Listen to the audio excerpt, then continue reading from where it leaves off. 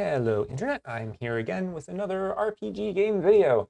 And today I want to add a thing that I've alluded to in the past several times, and that's inventory. Every time I've talked about inventory in previous videos, I've mentioned that the README for RPG game has a little kind of written tutorial on how to add inventory. That is true, but I think there's value in doing a video of it. And I'll also do the inventory in a slightly different way than I suggested in that README. There's a ton of ways you could do inventory. So maybe before I get started, I do want to say, because there are so many ways to do inventory, and what do I mean? Okay, here's an example. You could just say, look, my game is, like a Diablo-like or Borderlands or one of those sorts of things where it's like, every item is pretty much unique. All the major items in the game are very unique, right? It's a gun with a bunch of random stats, or a sword with a bunch of random stats, or armor with a bunch of random stats. And so everyone needs to be totally different. And yeah, you'll have a few items that don't have variation, a couple materials or health packs or whatever. But really the one of the draws of the game is having these very unique sort of items. If that's what you wanted to do, then you would want an inventory system that reflects that. You would say, look, I know you're not going to have hundreds and hundreds of items. Maybe you have a bank where you can store some stuff, but you're going to have a pretty relatively small number of items, and each item is going to be mostly very unique, and that's what we care about. And so you would make your database reflect that. Another thing you could do, you could go the other way and say, no, this is more like, I don't know, Minecraft is maybe kind of a weird example, but there's going to be tons of materials, or maybe Breath of the Wild, right? It's like there's all these kinds of items, and then there's this crafting element of, that isn't present in something like a Diablo. I mean, they've got minor crafting by slotting gems or whatever, but you know what I mean, right? If you wanted to go on a crafting heavy game, then you would say, okay, the items are by and large going to be the same. So what's really important is to keep track of quantities of things. So, maybe you have 256 dirt. That's going to be very common. I don't want to have 256 dirt items in the database. I want to have dirt. How many? 256 or whatever. Why 256? Because I'm a silly programmer. And then there's in between kind of things like a classic MMO. You have some unique items, but also some, here's my cloth, and I use that to make a cape, and this cape is different or whatever, right? So depending on the kind of inventory system you want in the game, you're gonna architect that differently. And I would also say, before deciding what kind of inventory system you want, don't just pick one because it's cool. Think about what is the draw of the game. Again, the whole, I don't know, one of the exciting thing about playing Diablo or Borderlands is you open a chest and you're like, oh my god, what kind of magic, am I going to get in an uncommon, a rare, a legendary? Is it going to have better stats? What's in this chest? That's what's exciting about those games. But other games, that's not the point. If you're like, no, I want cooking. And that's the point. So think about the experience you want. What is the kind of game you're making? Pick an inventory system to support that. You don't want it to contradict or fight with, the goal you're trying to make out of your game. So yeah, pick an inventory system that will enhance the feeling of the game you're trying to create, synergize, and then code accordingly. So again, I'm going to do one particular inventory system, but it might not be the one that you want for your game. So I don't know, if it all sounds really crazy complicated and you're like, Ben, just show me how to make an inventory system, then go for it, follow along. But if you've got some goals of your own, then you'll probably see how to tweak what I'm doing in order to make it fit better with the kind of game you're making. So anyway, I'm going to, for this video, make inventory where it is more that quantity sort of thing, where you're going to have maybe tons of different items, but you will have a quantity of them. So let's start by making some things. Let me zoom in here and look at my files. So let's start by making a table, as always. I feel like all the videos are like this. We need a new table to store our inventory. So I'm going to call this, I guess, player inventory.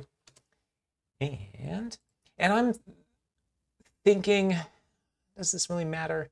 I don't know. There's a couple ways to do a thing. I'm thinking ahead a little bit. I'm sorry. Don't listen to me. Let's just do this. Okay, so we got some boilerplate. Who owns this item? Let's have a convenient, right? This is the convenience thing. Talked about that before. I really don't know how much I should dwell on the details of Entity Framework and how much to just assume that you're familiar at this point, but I don't know. This is incredible. I think it knows this because I was kind of playing around with things in a copy of the game and it's remembered. So yeah, I want to have an item type. Another way that you could do this is to have another table where you have all the items in the game, but there's pros and cons. If you're going to have data that doesn't change a lot, right? Like if you have in your game stone or dirt, that's not going to change all the time. And so putting it in a database is, you're adding some database load. Databases are often a bottleneck in a large application as the player base grows. The database can get very slow. And if we're going to be looking up data all the time that doesn't change, why are we looking it up, right? Why look it up in the database? There's other things you can do. You could say, well, we're going to cache that, blah, blah, blah. Another thing you could do is, and I'm saying blah, blah, blah. That's a great solution. Caching is great.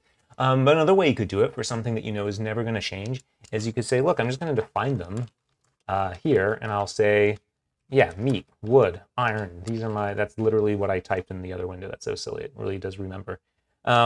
These are the item types. There's no reason to go and look that stuff up in a database where there's names. You can just keep them here, and then you can make, you can code this up. I'll show you how to do this. We can put that extra data in the game code directly. The downside is if you want to release new items, you need to publish new code. But if you've got, I don't know, well, how are they going to get those items without new code? It depends on how data-driven you want the game to be. So anyway, that's all a lot to think about. I wouldn't worry about that too hard. I'm going to go ahead and do enums here. This is one way to do it. So here's our table. Who owns this item? What is the item? And how many do they have? Perfect. And that will be for the game. So I'm not going to have in this game, right? There aren't like unique items like, oh, this piece of dirt is different. No, they're all dirt. And if you had, whatever, if you're going to craft, maybe there's cooking, maybe there's oranges and flour, and you're going to combine them and you'll make tons of orange pies, but all the orange pies are the same. There are ways you could mix and match. You could start putting other properties on here to make things be distinct. But anyway, let's go with this basic example for the purposes of this video. I need to put this table in the database. So this is player inventory. So public db set, player inventory. I guess inventories, that's kind of an interesting table name. I'm always tempted to call that, no, this is still player inventory. You generally want, I mean, inventory is already plural, yes, no? I don't know. I'll go for inventories. Let's just go, AI is smarter than me, let's say. we'll go with player inventories. Okay, and as always, now that we've got this going, we need to ask Entity Framework to make us a migration. So I'm gonna do that real quick. Get over here. I can zoom in here as well. So .NET EF migrations add, yep, and we'll say add player inventory. Oh, and let's not forget, because I always forget, stop the thing and run the thing. Build started, wonderful. Think. Oh, it's really thinking. I'm not asking my computer to do that many hard things am I? There we go, build succeeded. And was created in a shadow state because conflicting property. Uh-oh, have I done something strange? Let me see. So player inventory, required good, owner ID. Ooh, I've done something exciting. What have I done? Player inventory, the conflicting property with the simple name owner ID exists, but is not mapped or already used for another relationship or incompatible with the associated primary key type. Are these not, am I crazy? Are these not goods? They're longs. Ah, okay, that's my fault. Well, that's fine. Let's go ahead with this. So I'm used to doing GUIDs for other projects. I forgot in this project all the IDs are longs. That's my bad. But that's okay. It's good to see how to recover in case you mess up. So the way to recover, if you've made a migration you don't want, they will tell you to do this undo using EF migrations remove. That can actually be very not great. So there's this big file here, RPG database model snapshot, and it keeps a list of all the tables, like what is the final state that your database is in, assuming all these different migrations have run, all these different changes have run. When you ask it to undo, it rarely undoes it and restores it to exactly how it was. So I don't like to rely on that. And instead I use git to revert the changes. Whether or not you have this commit tab on the side, or if it's Visual Studio, I think it's on the other side somewhere for source control. Whether or not you have this depends on whether or not you used Git to clone the project in the first place, or whether or not you downloaded a zip. If you download a zip of the game, you're not going to have this option. So that's one advantage of having Git. And I should probably make a whole video, in case you're not familiar with Git, on how to use it.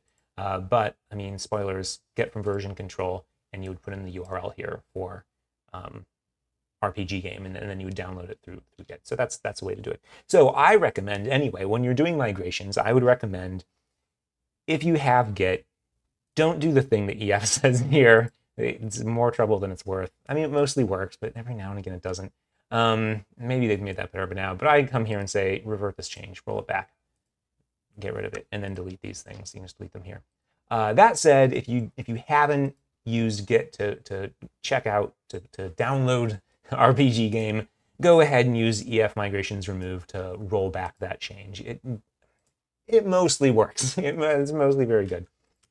So anyway, now that I have, rolled that back, I will go ahead and make the migration again, and we should have the proper database, and it's not going to whine and complain. And another lesson, don't ignore these messages. If these messages come up and you've never seen it before, right, when working on the project, be like, hold on a sec, what happened? Something's wrong here, and if you can't figure it out before you continue, because the further you go with that mistake, then you're just going to get in a weird situation. So anyway, this looks all good. we've got along. Never mind, I always forget. We don't need to do that. We just run it. And when we run it, we will have that database, or have that database update. Let me run, by the way, Heidi SQL, which I have this portable installation. I've mentioned this before. All right, let's connect to local, unnamed, is this it? Yep, RpgGame. Apparently it's called unnamed. Why don't I rename that? RpgGame. All right. Player inventory is perfect. There should be nothing in this table. Also perfect. We don't expect anything in this table. So let's stop the game and let's make a way to get some items. And this will be pretty simple. Let's not get the items yet. Let's hack ourselves some items and display them.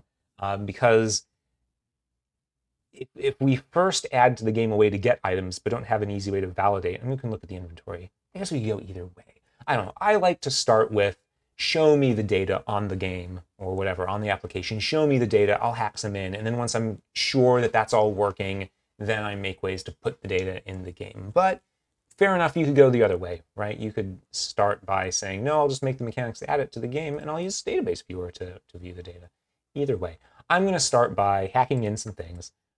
So let's go ahead and insert a row, which will be a little exciting because we'll need to add GUIDs and things. Maybe there's pros and cons then. Let's ask for a new GUID. Looks like a great GUID. And actually, something I learned recently for SQLite is it is important that these GUIDs be in all capital letters. So maybe reasons like this are like, and this is just because I'm using SQLite locally. If you were using a better database, then you wouldn't have this issue. Oh my God, what am I doing? Why am I so in GUID mode? I don't know what's wrong with me. I'm so sorry. I don't know why I'm in GUID mode. We don't do an ID that way at all. We have an owner ID. I don't know why my brain is in GUID mode. And let's say there's wood, and I have like 10 of them. Sorry, I'm also confused. We need to use the number value. So if we go back to wood, so wood is number 1 implicitly, and I think if we hover over this, it'll tell us. Yeah, wood has a value of 1. It is good. I've mentioned this before in other videos. If you rearrange these without explicitly numbering them, if I didn't have these numbers on the end, then wood would now be 0 and meat would be 1. So if you ever rearranged these, you would end up with anything that was wood is now something else or whatever. So thing 1, I don't know. Thing 1 is number these. Thing 2 is know that if you don't number them, then you better not rearrange, or like don't add anything before, because you change all of the numbers. So it is very good to explicitly number these things. Another thing you can do, and something else I'm used to, which is why I got confused here, is you can tell it, you can add some extra stuff in here to tell the database through Entity Framework to say, hey, don't store the number of these things, store the name. So store the name wood instead. That has the advantage of now you can rearrange things. You don't have to assign numbers. The downside is now you can never change this name. So, and I don't know, if you're scared, it's like, oh no, I want to be able to change item names, don't worry, we're not going to display these item names to players. We're going to do something a little more fancy. So it's not, there's pros and cons to every choice. The simplest thing to do for now is just numbers. And that's, I don't know, it's not unusual. It's not weird to do that. Strings, honestly, is probably the less common thing. So using numbers here, you'll probably see that in other code more than you would see other things. So that's a better way to go for it. So anyway, this should give us 10 meat for a player who, for some reason, didn't get an ID. That's interesting. Let's give them an ID. Oh, no. A 5? Okay. It gave it the ID. I probably confused it by typing in a GUID that first time. Okay. All the rows should have an ID. It was mysterious to me that it was blank. Something was wrong, but I just hit F5 and it reloaded. So anyway, oh my goodness. Let's make this inventory display in the house. So if we go to Pages and we go to My House, let me make this a little bigger. So here we show the characters when they've loaded. Let's do something else. Let's say if the characters are null, or we're going to have My Inventory, which doesn't exist yet. We'll say loading house, right? And then similar to how I loop over all the characters here, I would loop over all the items. But I don't know, I'm not going to get too far ahead of myself. Let's define my inventory. It's kind of weird to have it there not defined. So here we would say, great, here's a list of player inventory, and that will be my inventory. Boop. And if we go here, load, we might want to rename this, or maybe not. Let's not. We'll load characters and also load inventory. That's what we want to do on initialization of this component. I was thinking maybe rename this to be called load everything. I don't know, load house, and do both of the things in here.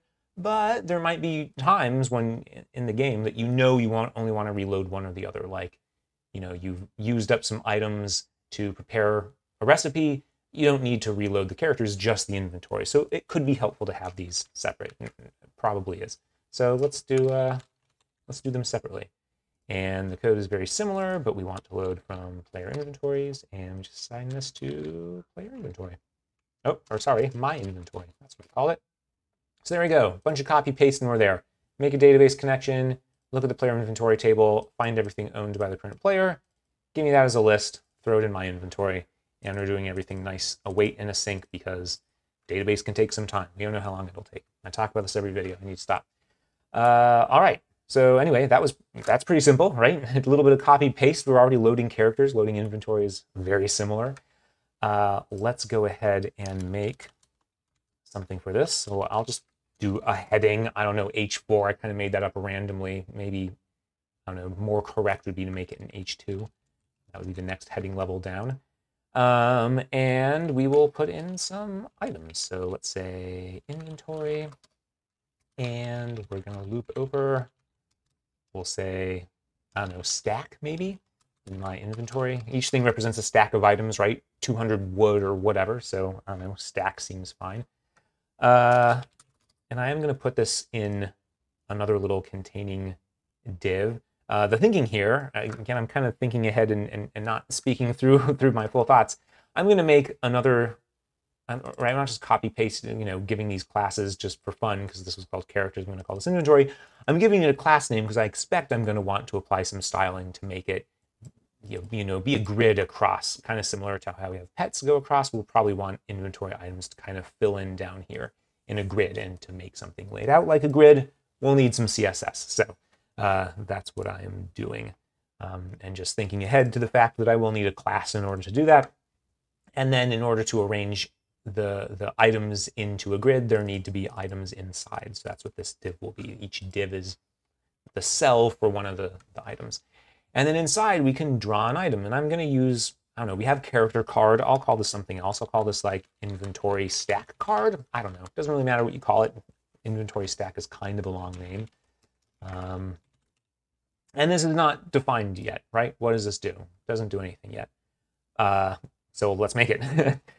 Let's go to components. This is kind of where I've got a bunch of shared, maybe you would look at inventories in other contexts, like, oh, here's a chest that you opened up, load all the stuff inside. We would want to reuse this inventory stack to view the items in other contexts.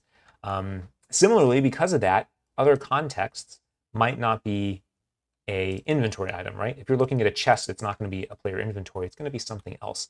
And so for that reason, rather than pass in the whole stack, I like to do something more like this, where I'm going to pass you in all the little details. I'll pull them apart myself.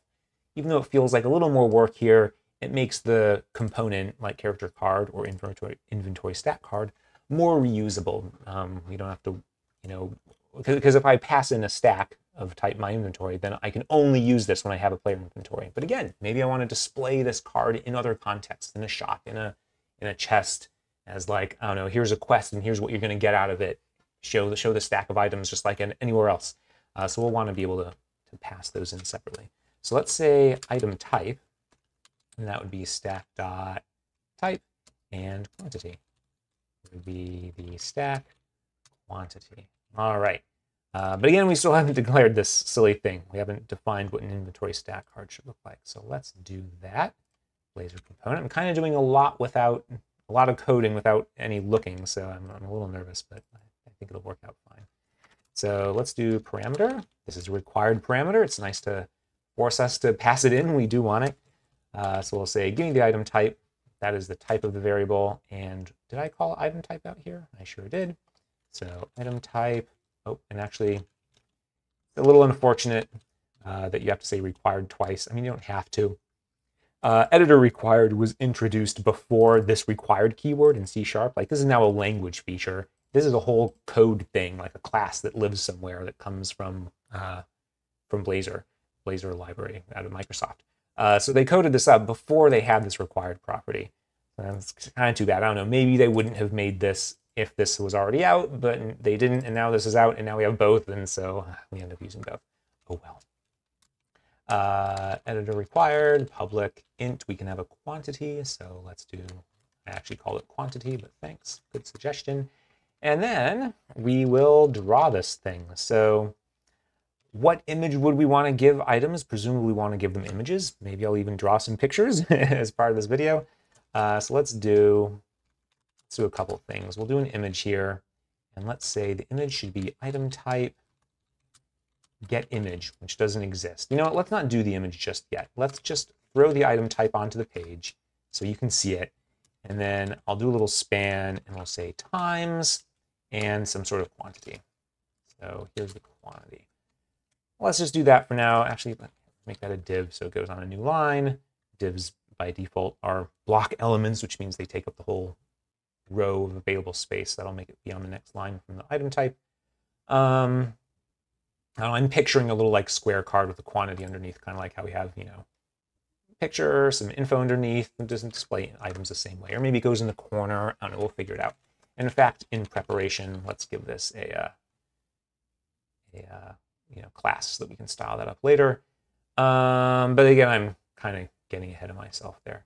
So let's hop back to my house, make sure this is going to show something. Looks like it will. So this is going to look silly. I haven't made any styling at all. But let's run this, and I should see meat times 10, or wood, whatever it was that I gave me. Let's see that comes in. I'm using a different browser today for no reason in particular. I haven't used Opera in forever, but I thought, why not? How's it going? Oh, can't convert from long to int. Oh, so apparently I said quantities are long. I expect you to have over 2 billion. So I don't know. That's fine. You're probably never going to have that many of an item. Maybe it would be more proper to, sorry, closing some things. But let's make this be long. Oh, required. In order to match. I don't know. I could go back to this inventory thing and say, actually, quantity, it only needs to be an integer. Integers count up to 2 billion. When they're signed, whatever, don't worry about it. 2 billion is a lot. It's a lot of items. We'll probably no one ever get 2 billion of something, but well, who knows? I don't know your game. Maybe they will. So anyway, I shouldn't have moved to a different window before I saw that output. Okay, let's check out my house, and perfect. It says we have 10 meat. Great. That doesn't look that great, so let's make it look a little better. Let's first hack in some more items. So insert row 3. Type would be 1. Let's say I have 3 of those. And then we'll also add a row. Interesting that, is this a new bug for Heidi where it's not showing? I thought at first it was just confused because I typed in a GUID and it didn't know what to do anymore, which is fair enough. All right, let's just refresh. Be my house, and perfect. Meat, wood, iron. But again, I would like them to kind of go across the page. in a nice grid. And then, we'll do some other stuff like what's the image. And again, I mentioned maybe right now we're just putting out the raw enum value. So if we go here, right, this is an enum and it's called meat. But what if you had an item that was called like delicious pie? You don't want it to say delicious pie, no space on the page. You would want to show the space, but an enum can't have a space. And again, maybe later you rename one of these enum values, but you don't want to change the name that people see, or vice versa. You're calling it wood right now, but later you want to add different kinds of woods. You're like, look, all wood that people had are called maple, and then I'm going to add ash as another thing, but I'm not going to rename this because this would fuck up my database if you were doing it by string. I swore in the video, I'm sorry. So anyway, we're going to solve all those problems and give us the flexibility to show the names that we want later. So that's another thing that I'll do as part of this video. But for now, let's at least make the layout look a little better. So if we look at my house, here it is, and we'll check out the CSS. I'm going to do inventory, and we can do really, I think it's the same thing. We want it flex, we want it row, we want to allow it to wrap, and we want a gap. Really, it's the exact same. That said, I don't want to, I could reuse this, right? I could say, look, characters in inventory, it's everything gritty. Maybe I call it grid, I don't know, something. But I expect as the game goes on, I mean, characters and players are very different things. And I think it's totally reasonable in the future that I might want a different kind of way to display characters. So I'm not going to try and early optimize by grouping these into one thing. It's up to you. Maybe, I don't know, you might argue, yeah, I'll just split them up when I need to, but I don't know. I'm just kind of guessing early. This is just an intuition. I could be wrong for this particular project. I don't know where it's going. But from working on other games, I suspect that characters in inventory are going to diverge in the not too distant future. So I'm just going to leave them separate. It's easy to combine them later. It's also easy to switch. So use your best judgment. And it depends on the kinds of games you make. Whether or not my guess in this case was a good one or a bad one. So anyway, let's reload for that. I think I do need to rerun the project to get the CSS change. And now they should be arranged somewhat. Yeah, good enough with a little bit of break. The particular width, I think, will come out of if we go to stack, and I'm going to do jump to declaration here. There's a couple ways to do that. You can hold Control and click. There's a keyboard shortcut, F12. You can right click, whatever. There's a bunch of ways to jump into it. I'm going to jump into this component here, and I'm going to call this like stack, I guess. And I'm going to add CSS for this. So inventory stack card. If you think that name is too long, you can call it something else. Oops. Also, I did this wrong. Delete. I have to add .razor to that. So it is inventory stack card razor, and then it'll add CSS. There we go. You can tell, depending on your IDE, I don't think VS Code does this. Maybe it does. Visual Studio definitely does, and Writer does, and it's a really good hint to you. And that's what threw me off. I was like, hey, wait a minute. It should be displayed as if it's inside, even though it isn't. It's kind of a weird IDE lie, but it's a helpful one. So anyway, this will be stack. We'll say this has a width of, I don't know. And if we look at item type quantity, I think I want the quantity to be positioned. Let's put that somewhere else. Let's say position absolute. I'm going to put it in a corner. So we'll say like the bottom right corner, maybe. Say right is 0, bottom is 0. I'll give it a background color of, I don't know. Sure. I don't know. One of these colors. I'm not going to worry about it too much. I just kind of want to see what it looks like. Give it a border radius. Give it a little bit of padding all the way around the edges so that the text isn't right up against the edge of this background color. That's what I'm going for. And this position absolute won't work quite right if its parent, which is the stack, doesn't have a position of relative. You need to say that explicitly. Let's look at this again. So this is going to look a little weird without images here, so maybe I should get images in. If we look at my house, these are on the corner, on the bottom corner, which is great, except that these are, there's only text. There's not an image here. So let's draw some pictures. That'll be fun. I've got Inkscape. I've talked about it before. It is a free open source thing. Kind of got a wacky learning curve. It might be extra useful if you haven't used it a lot. to see how it's used. So I'll talk through it. This image, it looks like by my default is 32 by 32. I don't remember the keyboard or the menu for what I'm about to do. Here it is, document properties. I always press Control-Shift-D. I've just memorized that by now. But that's where you can set the size of this thing. That said, you don't need to worry about the exact pixel size of an SVG that much, because the whole point of an SVG is you can blow it up, shrink it down, it doesn't matter. So if it looks good to your eye on the page as you're doing it here, that's fine. You can make it the same size. You'll have no loss of quality when you scale up or scale down, because it doesn't have to scale up or scale down. It's all vectors. That's one of the great advantages of an SVG.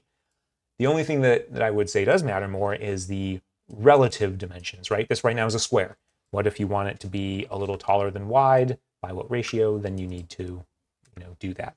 Maybe I want it to be 36. I don't know, whatever. I'll do 32 by 32. I think the square icon's pretty standard, not surprising to anyone. I'll just do that, and then I'll zoom in, and I'll draw a little meat. So we all know what like a thing of meat looks like, right? You got the that kind of shape.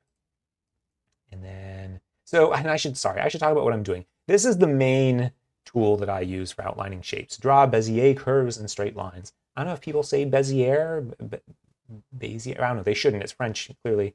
IER. But anyway, the way you use it is you click to put the first point. You can also click and drag to make it curved to start. And then as you click, you're placing more points. But if you click and drag, you're doing splines, or rather Bezier curves. Maybe they're also called splines. I don't know. And then when you join back up again, it'll finish the shape. You can also take this opportunity to curve this thing. So there you go. That looks a little weird. I don't like when the points come together like this. So you can do some other things here to say it needs to be, that curve needs to be symmetric on the two sides. That's one thing you can do. And that'll get you kind of probably, if you were starting at one point of a curve, that's probably what you intended. So anyway, that's how you make these crazy shapes. And then, yeah, the thing I love about SVGs is you can modify them afterwards. If you're like, nope, I did that all wrong. Actually, I don't even want that point. Press delete. It does try to make them kind of the shape vaguely match what was there before the point, but I can select those points and say, nope, your hard corners again, whatever. You've got all these great tools. I don't know. I love working with vectors because I'll never get it right my first try because I'm a bad artist. So anyway, I made this little shape. I'm going to make this point be a little curvy line. That was a little exciting. I'm going to try and make this look a little bit more like, whoops, that's not a symmetric one. Make it look a little bit more like a steak. How come that ended up not symmetric as well? Okay, that looks like a good steak, so let's fill it in with red. Here we go. And then I'll put a circle. It's hard to see because it's the same, it's reusing the same color, but I'll make that be the gross fleshy bone color. And there you go. There's a right, that's a meat. Also, I'm gonna just Control-C, Control-V this. I'll have another one, and once you've got these overlapped, like I want to go behind, I want to give a semi-3D look. So if you hit page down, it goes behind, so you can page up, page down to make it move in front and back. And then I'll fill it with something a little darker. So there we go. We have kind of a 3D look for our silly meat. And if you wanted to go and add like, I don't know, you're like, no, it's supposed to have a little flecks of flesh color on it or whatever, right? You can, whatever. Do what you want. That looks stupid, so don't do that. But you could draw little veins, I guess, right? I don't know if you wanted to make your meat extra veiny and gross. Whatever you want to do. This is good enough for what I'm doing. I'm going to go ahead and make this be the size of the whole canvas. So what I did was select it all, and then if you click on this corner, you can do this. I mean, that's fun for a 3D effect, but I want it to scale left and right, up and down equally. So if you hold Control, that does it that way. If you do Control-Shift, it does it on the center. So Control-Shift, just Control, and then also just Shift makes it be just on the center. Right? So yeah, I don't know, Control-Shift will do. By default, so you may have noticed something happened there. It showed, like here, it's like, oh, your lines will be really thin, but then they got thick again. That's kind of weird. That is because there's all these crazy settings. When scaling objects, scale the stroke width by the same proportion. So if you turn that on, then the line will actually scale down. And I think that's the default. I've turned it off because, and I think this is a good recommendation. I want the line widths for all of my art to be the same. I don't want them to ever get off, right? It would look weird if every item had a different thickness for the outside lines. So for that reason, I like having that off so that even if I want to resize the overall picture, the width of the line doesn't change. So that, again, it has kind of a consistent look for the art of all the games. So anyway, that's a little thing. All right, let's save this. I don't know where it's going to go on my computer. Let me just make sure it's not going anywhere crazy. It's fine. It went to my little video directory where I put all my videos. So D development, C#, there's RpgGame, and then RpgGame, www root. That's where all our web accessible things like images go. Here's images, and I'm going to make a new folder for items. I will call this item steak. I could call it meat. I'm choosing to call it something different, partially for demonstration purposes, to show that the name of the image does not need to match the name of the enum. There's no requirement to do that. That being said, I mean, again, pros and cons. You might decide, hey, I will do less coding if I always name the image the same as the enum, because I know I can just take the enum and make it match the image. That is a fair decision to make. All of these decisions, whatever decision you make, you will live with. So what are the downsides? If you rename an enum, you need to remember to rename the image. And it's a little more magical, right? For people making things, do they know what the enum value is? Like, hey, I gave you this image. Does it match the enum? Is it case sensitive? You know, there's all these other little things you have to worry about. It's a little more magic, but is more convenient. I'm going to choose to say, nope, there's no requirement that they be the same. You have to hook it up manually. I don't know. It's hard. I find it difficult to say for an image in particular whether or not I feel that's better or worse. I think in general, I like the explicitness. It really makes sure that you've done, you know, you've ticked all the boxes and really thought all the things through. But, you know, there's those other cases where, like, no, I just want an engine where I can just go and I want to go quick and I want to have to run through a checkbox, 20 items to do items. If I just name the things right, it works magically. There are advantages to that. There's also disadvantages. So anyway, I'm going to call it steak. The other little detail, sorry, I didn't talk about, Inkscape on Windows always wants to save as type Inkscape SVG. Maybe there's a way to change that. I noticed I used to have a Linux laptop. It would remember my default. You want to save as optimized SVG. I think I've talked about this before. It takes out a bunch of extra silly metadata you don't need and makes your image a lot smaller. And if you're making a web game, then you know it's important that the files be small so they're delivered to people quickly, especially if they're on a cell phone or have wacky access or whatever. You don't want to churn through people's data. Some people have data plans. You want it to be quick. Some people are in areas where they don't have the same, fiber optic landline into your house, or I don't know why I said landline, but whatever. People have different connection issues, so make your files as small as possible. And a really easy thing to do is don't use the Inkscape SVG, which is full of silly metadata. Just do optimized. All right. I guess I need to make other items. Should I? Oh, sorry, it popped up another thing. When you save optimized, it gives you all these options. Like, how should I optimize it? Do you want to remove unused IDs? It's like, yes, they're unused. I don't need them. Please remove them. Anyway, now that it's saved, let me just throw some logs on. For the sake of not making the video super long, I'm going to pause recording and I'll be back when I'm done drawing these images. Partially I'm going very fast, partially I'm a bad artist. Here's a log. I'm going to export this log and I'll be right back to show you the metal or whatever once I'm done with that. So BRB. All right, and here's some iron. I swear I've drawn iron like this like a million billion times. Fine stack of iron, right? Let's save it as iron optimized. So I'm calling it log steak iron. Whoops. I thought I clicked cancel, but apparently I clicked OK. Okay. I'm gonna go ahead and close this now. It's so silly. Oh no, it might cause data loss. Like, I'm gonna lose a bunch of extra metadata I don't care about. Get out of here. All right, let's confirm that we have those items. We sure do, iron, log, and steak. So let's do what I was talking about, where we want to now, right, how are we going to get from an enum to the graphic or the item name that we want to show on the page or all these other things? There's a couple ways to do this. I will do a kind of basic thing and then talk about how I would make this better later. So let me find, gosh, I don't have space here.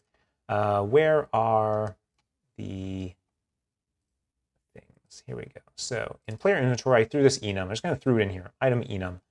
It's maybe not a great place. Let's make, because this isn't, I don't know. I'm going to add more, and I don't want... Okay, there is a rule of thumb that every file should only have a single class. There are a lot of exceptions to that rule. If you do stuff with, I don't know if you've heard like Mediator or things like that, or even if you do web APIs, you're like, hey, look, I'm going to have kind of the request object, the response object, and the thing that handles it all in one file, even with 3 different classes. Fine, great, it breaks the rule, but it's for a good reason. It keeps everything nice and tidy, everything's in one place. We love it. If all I was going to do with a enum is just have the type, I would say same thing. Let's just keep it here. There's no reason to move it somewhere else. This is the place. It makes sense. But I think I do want to do other things with the item type. I'm going to start adding more stuff down here. There's going to start to be a lot, now this is all about the item type, but not at all about the inventory. So I'm feeling like maybe I want to move this into a separate file. So I don't want it to be in this tables thing. Maybe I'll move it out into database. It's maybe a weird place. I don't know. Oftentimes there might be like a model folder. So maybe you'd have model and put a bunch of stuff in there. And inside model, you'd have database specific things conceivably. That's one way you could go. I don't know. For the sake of this video, I don't like saying that. Let's do it. So I'm going to make a model folder. This is going to have all of my data about anything. And database is just one thing. There is a model for the database tables, but there's other things you might model that don't have to do with the database. And I think this is one such thing. So we're going to put here the item type. That's an enum. And if we go back into the player inventory table, we'll do this. Something to do, though. So the reason I kind of didn't want to do this, and you can see it a little bit complaining, this squiggly orange underline is saying, hey, the namespace doesn't correspond to the file location. So this is a convention. You don't have to follow this convention, but everyone in the whole frickin' world does it for C#. The namespace name should match the folder structure. It's a very useful convention to know where things are. And it's really easy to change. There's no reason to not be afraid to change it. So the same thing I did down here, right, where it said, hey, I don't know what to do, underline, press Alt-Enter to apply. That's what I did. I pressed Alt-Enter. You can do the same thing here, Alt-Enter. Then it's going to give me some choices. So it says, hey, do you want to move RPG model database tables into the proper namespace, right? Do you want to move it to model? Because that matches. And I can just click this. I don't actually have to use anything in the submenu, which is a little weird. I can just click this and it'll do it. But in the submenu, it says, hey, do you want to do everything in this folder? Yeah, let's do everything in this folder. I know I've got 3 things. Let's do them all. And then I can do the same thing here. Whoops. Hey, do everything in this folder. And now it's fine. And anywhere else in the code that it was looking for this, the IDE has solved it all. So it's not hard to move things into folders. Don't be afraid, even if there's tons of files. You're like, but there are like 50 files in there. Like, IDE doesn't care. Alt-Enter, move it for the whole folder, done. So that'll do it. Places that didn't before, well, we need to say, get it? Okay. I guess this didn't have a using statement, or maybe I just never had that. I don't remember. Okay, so why did I move this out? What's the other stuff I want to add? Let's get back on track. I want to have, oh my gosh, it knows. I didn't do this in advance, but I've done this for other things. So this is what I like to do. So we're going to make an extension class. You can call this anything you want. It doesn't matter. What is important is that it's static. And then inside, you can make another static method. It's important that it's static. And if you have the class static and the method static, then you can do this, which is to use the word this as the parameter name, right? So this would be like the normal way to do it. You could do that. But by putting this in front, which again is only allowed if both these things are static, then elsewhere in your code, you can call this function. I'll show you how. I'm not going to keep this, but let's go to the stack here. We can say, hey, item type dot, and we should have friendly string. Here it is, 2 friendly strings. So that's that new function we made. And we can just say item type. That's a type item type, which is a little weird, right? This could be called anything. It could have been called A, doesn't matter. But it's a type and item types. We've made this extension method, and that's what that is. So this turns it into a friendly string. Sure. I think I would prefer to say something like, I don't know, get, well, maybe friendly string is good. I don't know, 2 friendly string. I was thinking like get name, maybe. That's what I would call it. And then here's where you'd say meet. Fine, maybe like I've said, oh, you've called it Ash later, right? It doesn't matter. Now we can come in here and change the name to whatever we want. It doesn't matter that the item type doesn't change, which we don't want to change because it's important in the database, right? I mean, there are ways that we could update all the data in the database, but this saves us from having to do that work. So we can say meat, ash, iron, maybe I just want to call it metal. I don't know why, whatever. You can do whatever you want there. Yep, that is a thing to do. And the other thing we could do, same idea, is we want public static string get image. So we can do the same thing, and that's pretty good. Let's go to www.root, images, items. So I'm not going to bother to put the items in there. Maybe you could. I don't know. I guess you could. You could say, sure, it's items plus this bit. So the meat we called steak.svg. And the wood we called log SVG, and the metal we called iron SVG. That'll do, but they're all SVGs. All right, and now the same idea. We now have the image, and maybe you even want to say, look, I want the whole URL in here. Sure, images, items, whatever. And now we can do the same thing where we said get name. Why do we change that? So this is get name. But I don't even know that we're going to show the name anymore. I guess we can show both. What we really want to do now is show the image. So we can say image, or item type, sorry, get image. We made that useful function. Let's give it a width and a height. I'll make it 32 pixels, but again, it doesn't have to be. Maybe just to demonstrate it doesn't have to be, we'll change it. But let's see that this works. After all that silly work, let's see that we see some images in there. All right, view my house. All right, we got meat, we got the log, we got the wood. Are those all really 32 by 32? It doesn't look like it. Is that not working right? 32 by 32. 32 by 32. I guess it's all down to the item names. Yeah, because they're not... Okay, sorry, I see what I did. So this should be a div. Cool, we can do apply changes for that change. It's nice when we can. No, it didn't work. It's also, that might be my fault for using Opera there. I don't even know. Maybe it has to be Chrome or whatever. Opera is Chrome under the hood. Okay, so I don't know. The item name looks a little weird. Do you want the item name on there or not? Maybe you do. I mean, I could put the quantity somewhere else. Let's say we do want the name there. Names are useful. We could say, you know what, put that at the top. It'll be on the top right where we'll put the quantity.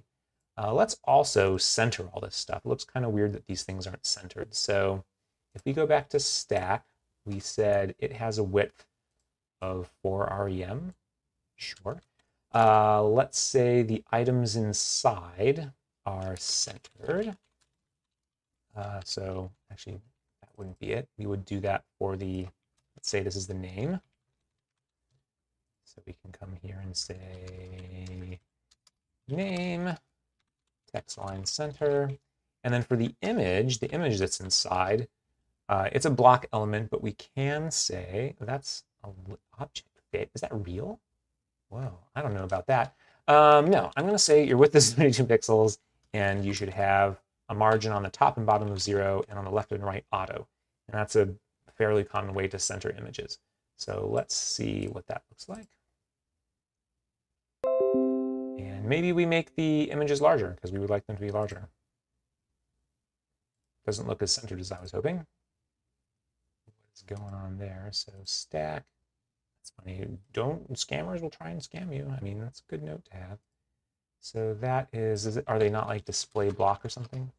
Apparently not. Okay. Only block elements can be given margins. This is in the upper right, and let's make this bigger. Let's play around with this. This image is too small. What if it was 64 pixels? Oh, funny. It doesn't care because I told it out here that it would only be 64. Is that why? 64, 64. There we go. We can do that. I don't know. It looks a little funny up there. I guess we can move it up, right? We don't have to do. Let's see. So I can align from the bottom and do 1 rem, and maybe the font size should be like 80%, right? There's all kinds of little things we can do here to position stuff. I don't think we want 0, but let's do on the top and bottom a little less. I'll have it. There we go. How's that looking? So I realize I only changed this one, but I can go in now and kind of manually apply these. Also, I want it a little further up. So 1 rem is the height of a line, but it looks like that's not quite enough. So let's do like 1.2. Sure. All right, I'm going to try and apply all these changes. I got to remember everything I did. So I don't know why I'm going through this much effort, honestly, but we haven't even made it so you can get items in the game. All we've done is display them, so that's a little silly.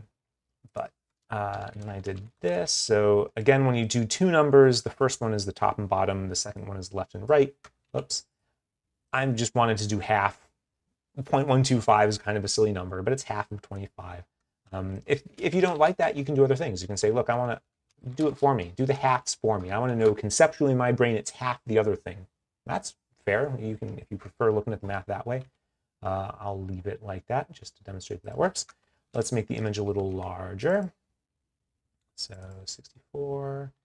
I don't even know if there's really a point to putting the image here, the width, when it is set out in the HTML side. But the reason to put it on the HTML side is that before the image loads, it'll make sure that it takes up this space. I think the same is accomplished with image, but it's still recommended to use width and height properties. I honestly don't fully know why that's still a recommendation. It seems like CSS takes care of that, but I don't know. I just go with the recommendation. It's not hard to do. I'll believe that, you know, the makers of Writer and browsers know something I don't. I'm sure they have super smart people at Google and JetBrains figuring all this stuff out. Whoops, sorry, that's off page. Makes it awfully hard to see. All right, so here we go. I don't know. Is that exactly how you want to display your items? Maybe not. Maybe you'd rather just have the quantity at the bottom, you know, kind of like how these are. I'll leave that up to you. But this shows the inventory with my poorly drawn meat, ash, and metal. Let's make it so you can get some items finally. So I'm going to delete some of these things because I want to test adding brand new items I've never had before.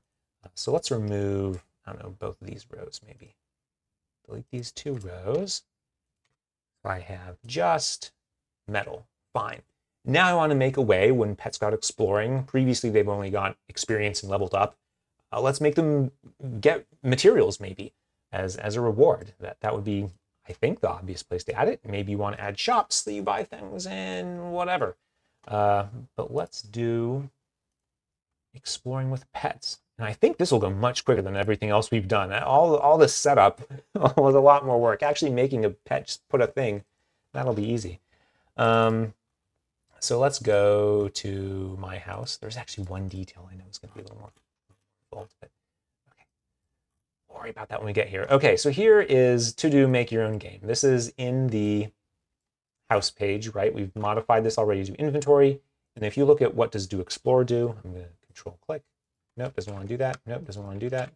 IDE is feeling feisty today, so I'll just do a classic control F. There's do explore. What does it do? Make sure that the character exists. Fair enough. Make sure they have energy. Great. And then, I don't know, make your own game. What should happen? Something? Something awesome? Nothing? Fair enough. Let's go to, I don't know, something. And when something happens, we'll make them get a random, I don't know, one of these three items. So let's say reward equals, I'm going to do random shared, and we'll get next out of the following list of things. So you could get wood. So let's do item type. You could get wood, you could get meat, or you could get iron. Don't know why it had trouble with that. All right, so this next extension is something from, there's a NuGet package already installed here. It's Ben Makes Games Random Helpers. I made it because this is a very common thing you want to do in a game, right? I've got a loot table. I don't need to pull a random item out of it. There are other ways to do it that involve more code. This kind of wraps up that complexity. In the upcoming version of C# to be released in November of 2023 this year, they're going to make a way, like a built-in C# way. I think it's called sample or something. It's something else, but it picks a single element out of an array. Again, that's not built into C# right now, so you can use Ben Makes Games Random Helpers, which again is already included in RpgGame, and this is an easy way to pull a random item out of a list. And I don't know, if you've done a lot of C# programming before, this might be a little more familiar to you. It's like, I want a new random number generator, and then I'm going to call methods on it. C# kind of recently, it's been out for a little while now, they have this shared thing where it's like, no, you don't need to make your own random number generators. We've made one for you. It's going to be super random. it's safe for doing asynchronous stuff and threading, and you probably won't run into that. But anyway, they've taken care of a lot of complexity that you might not even be aware of. They've solved it. Microsoft has solved it. It's in random shared, so use random shared. And then, yeah, let's pull a random bit of loot. And then we would like to gain that loot. So we're going to want to give it to a player. This is where I was saying a little bit of complexity comes in. I'll make a helper function to do that. But let's say character name found 1, and let's say the loot, so reward. And here we can get the name because we already have get name, and that'll get, you know, ash, meat, metal, whatever we called all these names. What was it? Yeah, meat, ash, and metal. So I did the shortcut, keyboard shortcut to jump in here. So let me go back. Oops, where did we go? Nope. It always bugs me when I close the tab. It doesn't take me back to the last tab I was at. I don't know. Anyway, great. That does that, except we haven't actually given anyone anything. So let's do that part next. We need to find the item, and if it didn't exist, right? So in this case, suppose we find metal, we're going to find a metal record and we're going to add 1. But we might get wood, and the player's never had wood before. So we need to make up a new record, a new row in this table to say, oh, this is for wood, and now they're at 1. They have that item now. So I'm going to go ahead and make something to help with that. Let's make a new thing in our functions folder. And I'm going to call this inventory helpers, I guess. Call it what you want. Helpers, I don't know. This can be static, which I'm only doing. I'm not going to do the static thing for purposes of extension methods like before, but there's no reason for anyone to, like, this just prevents anyone from saying, I want a new inventory helpers. Like, there's no reason to do that. You don't need to. So let's just eliminate the choice so that people can't. That's funny. It's getting a little excited. It's not what I want to do. I'm going to make a function, so we'll call it, I don't know, add inventory or collect inventory. I don't know, collect item. Let's call it collect item. So we're going to want a few things. We're going to need the database. So we're going to need a pet game database. Give me the pet game database. That's what it's called, right? Oops, where did it go? RpgGame, I'm sorry. Ha ha ha ha, I keep just not used to it yet. So I'll just call that DB. I think that's a universally accepted shorthand for database. No one would be surprised to see something called DB. In general, abbreviations, you might not want them, but again, I think that's probably pretty safe. And then, as I've mentioned before in other videos, what is the minimal amount of information we need to look up the data in the database and get the job done? And that is always the ID. So there's a given player. We're going to want to give them an item. There is the item that we're going to want to give them. So here's the item. And then a quantity. Apparently it's long. So how much do we want to give them? For convenience purposes, I'm going to say, nah, maybe we shouldn't do that. Let's make you be explicit. You have to tell me how much. I don't want to leave it up to you to make a mistake. Again, tell me how much. Check off the boxes. Do the right thing. Tell me how much you want. And then we will look up from the database whether or not they have that item and add it, do all that stuff. So let's make stack again. So we'll say inventories, and we're looking for the first one. Oh yeah, this is going to be asynchronous. I guess that's true. Let's go ahead and do this then. We want it to be asynchronous. We want people to know. So if it's going to be asynchronous, like we've done in all of other methods, I haven't talked about it in this video, but if you look at my house, you can see, right, they're all async task, async task, async task, because we don't know how long the database is going to take. So let's make this async task as well. And then we will therefore await for the database to complete. You can see that fixed a little warning there. It was trying to tell us, like, hey, you told me I'm async, but I don't see you awaiting anything. Are you sure? Thank you, IDE, for protecting me from myself. So we want the owner ID to be the player ID, and we want the item type to be the item in question, right? So we're looking up, we're saying, hey, I want to give you, let's say, 3 wood for this player. Okay, can we find a row in the database? Oh, that's not the database, right? Do we find a row in here that matches, that is of the right type and for the right player? Does it exist? If it doesn't exist, then we're going to have a null. So that's one case. We didn't find anything, it's null. Or maybe we did find something. If we did find something, then easy. We add the quantity that was asked for, right? They said, whatever, I found 5 of them, fine. Plus equals 5, got it. If we didn't find it, then we need to make a new one. So we will do that. So we'll say find stack, and maybe we should, let's do new stack. So we will make a new player inventory, RPG game model database tables, looks correct. And we will provide the required properties. Did I make them all required? Yes, I did. That should be required too. Again, just make me check off the boxes, right? What are all the things that I need to specify? I need to specify and it's going to tell me here. It says, hey, you didn't tell me the owner ID. You didn't tell me the type. You didn't tell me the quantity. That's incredible that GitHub Copilot will do it all for me. Wonderful. And then we will say, great, add that to the database, add this new stack. And that'll do it. So to summarize, look for the player item row, right, that matches. That's the minimum information we need to find the row we're interested in for a player and an item. Find that row. If we didn't find it, we'll make a new one. Make sure it's now in the database. If we did find it, just increase the quantity, and we're done. So let's go back to my house, and down here we can say there are inventory helpers, collect item. We need to await that as asynchronous.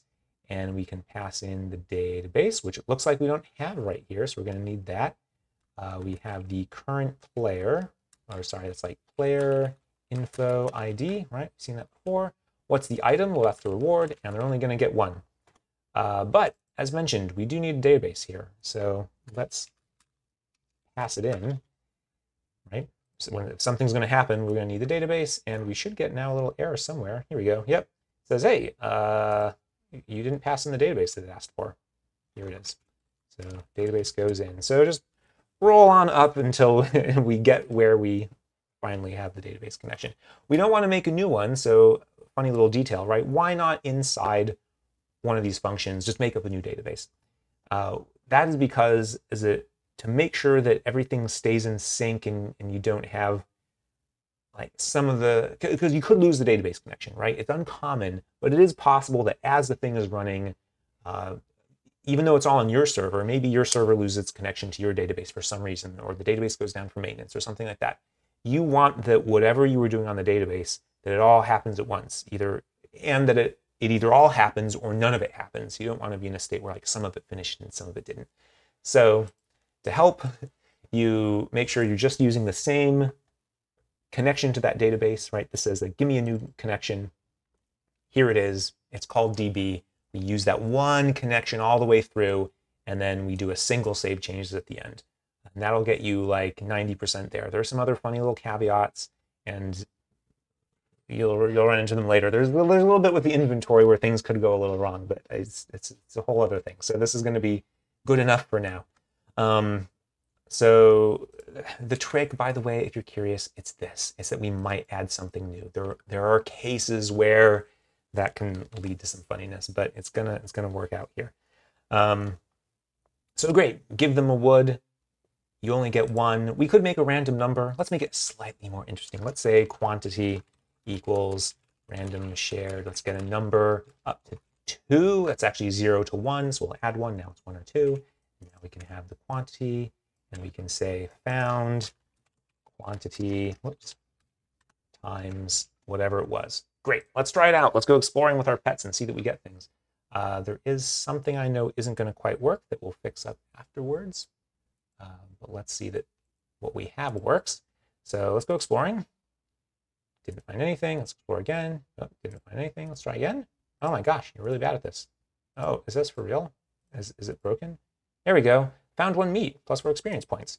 But where's the meat? I think if we refresh, we will see it. Yep. So this is where I was talking about before, right? We know that items changed, so we would like to reload the database. So what is a way to do that? There are a couple solutions. Something happens. One thing to do is to make, rather than return a string, we return something a little more complex that says like, hey, I need you to reload the database. I think that's my preference. There are other ways we could add to some other local variable, but yeah, let's do that. So let's make a new thing down here. And this is what I was talking about. We're going to make a new class. It's only used in the context of my house, nowhere else. So I'm totally happy putting a second bit of code in here. Actually, I think that is for the code block. Yeah, this is a really long, this should really be way behind. That's a whole other thing. Let's not worry about it. So we actually need to put the class in here. So let's put public class sealed for, if you don't want to put the word sealed, you don't have to here. So let's call this like adventure results. So this is going to have two things. It's going to have a required string that's the description, and you only initialize it and then you never change it again. There's no reason to. You could also use a record here, but I'll use a class. People are a little more familiar with them. Let's do another thing too that's like, let's not make this required. I don't know, should reload inventory. That's maybe one thing. Maybe you would have should reload pets or other stuff, but maybe you see where I'm going with this. So rather than returning a string, we will, for all these, return a result, and the result will tell us what we ought to do. So now let's fix these bugs. Okay, it needs to be a new adventure result, where this is the description, and that's it. We don't need to set should reload inventory because there's no inventory change here. Let's do the same thing here. Should do a little copy paste to save myself a little work, maybe not as much as I would have liked, honestly. And then we'll do the same thing here, adventure result, but here we should reload inventory because we know that this function, this adventure, added some inventory. Now if we go out, we should have an error. Oh, actually we have a few errors. What's going on? Here we go. Here's the errors. So we got a description here. That's not really true. It's not a description anymore. This is a adventure result. So let's call it what it is. And then here we can do the description. And then here, we know we're going to load the characters because they always got experience points. Maybe they don't. Maybe you would like to change this and say, you know, nothing happened. Sorry, you get no experience points. You don't need to reload. We do always cost energy, though. So it's probably safe to always reload the characters, at least with the code as it's structured now. But we will say, hey, if the adventure result, sorry, slurring over my words there, should result, should reload the inventory, then yes, GitHub Copilot, you are totally correct. Let's load the inventory. So let's reload. So hopefully that all made sense. Let me recap before, oh, hold on, I had some errors. Let's fix the errors. Return new adventure. There was a semicolon there. I think that was it. Okay. Well, let me recap once this is all running. All right. So to recap, this used to just return a string that was the description. That's it. But now we want to return more information. We want to know, hey, was there new inventory? And therefore, do I need to reload the inventory as a result of this adventure? I don't want to reload the inventory all the time because in most cases, it hasn't changed, right? So why do the extra work? And depending on what you're doing, maybe it is fine. Maybe you're like, yeah, actually for me, 90% of the time there is going to be a change. And for those 10%, I don't care. I'll just reload the inventory anyway, right? Let's not over-optimize something if it requires me to make this result object and pass it around, right? This is adding complexity to the code. So anyway, maybe you decide you need it, maybe you decide you don't. In this case, I thought, yes, I want to return more information. It's not just the description. It's inventory. And maybe for you, there's like images or other things you want to return as well to display in the pop-up. It's not just a text description. Maybe you even play a sound, I don't know. So whatever needs to be returned along with these adventure results, pass them on up. And then here, we used to just be getting a string out of this thing. Now we get a whole adventure result object. We're going to pull the description out, and we're going to check, do we need to reload the inventory? And let's see if that works. So let's go exploring again. Didn't find anything. Oh, found something rad. I didn't code up to something rad. Let's go explore the other pet. Found 2 meat. All right, and now we're at 3. Wonderful. Can you find something else? I'd love if you found something else. Found an ash. And there's the ash popping right in. So here we go. Oh my goodness, we have an inventory system. One particular inventory system where you have stacks of items. Only took an hour and 8 minutes. Oh my goodness. Sorry about the lengthy video. But yeah, as you can see, adding the items really wasn't that much work. It's like, yeah, throw some new items in the database, whatever. But it's like, oh, we need some pictures. Oh, we want to display cards. We want some little styling. All this stuff. It's always the UI that takes the most time, I feel like. So anyway, but it works. You have items in your RPG game. What will you do with those items? I guess that's a topic for another video, right? Can I combine metal and ash to make a sword? Can I cook meat into a kebab? I don't know. It's up to you to add new buttons or a store. Maybe you just sell some of this stuff. Well, you got a fancy gold goblet. Just sell it for money. Whatever you want to do, it's up to you to kind of take it from here. So anyway, thank you very much. I hope that's given you some inspiration for your game. If you are making a game, I would love to know about it. Post screenshots, I don't know, post a link if you put it online, that'd be incredible. And if you have suggestions for future videos, I would love to know, or questions about things I don't know, I do tend to type and forget to explain all my thoughts. So if there was anything confusing, feel free to put a question as well. I'll read the comments and happy to respond and explain what in the world I was doing. So anyway, thank you again very much. Have fun and goodbye.